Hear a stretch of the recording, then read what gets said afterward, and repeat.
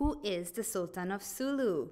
That's a question everyone's asking since the supposed heir of the Sultanate, Jamalul Kiram, sent his followers to reclaim the state of Sabah. But the answer to this question is not that simple. Andres Lindholm works for one of the many claimants to the throne of the Sulu Sultanate.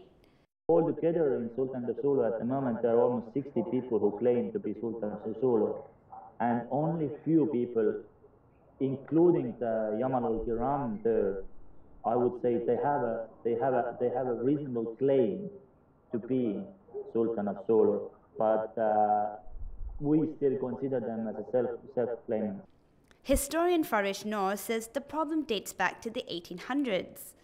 Now, the problem is, with such a long space of time that had passed between the end of the Kingdom of Sulu in 1862 and the situation that we had in the 60s, basically the Sulu royal family has been dispersed and disintegrated. And so that explains why there are so many people claiming to be the Sultan of Sulu.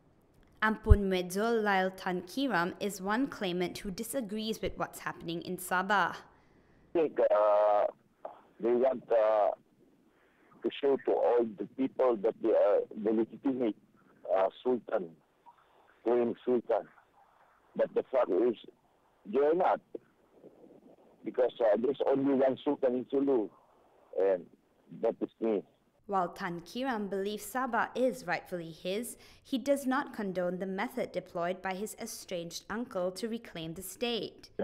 We are against any violent action, and Ampun Kiram, Sultan of Sulu, and any of his officials has nothing to do with the ongoing incident at the moment, what is happening in Sabah state, Malaysia. So I understand that he's against the way they are handling the situation?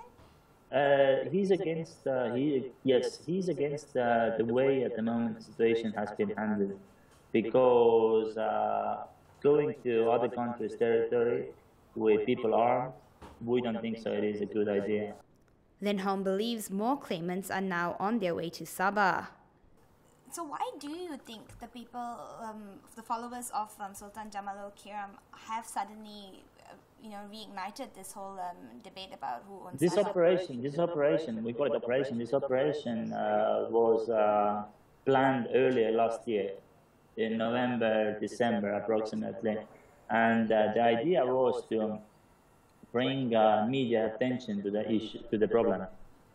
And at the moment, what I'm afraid, in my personal opinion, is that because now this small incident has become a very big interest to the international media, and therefore now I believe that not only Jamalul Kiram group, but some other groups as well from Sulu might try to do similar things to come also to the Sabah, because I have information that there are some other people as well, not coming from Sulu as a Sulu archipelago, but they are flying in via actually Malaysia, via Kuala Lumpur, are coming as well to the Sabah.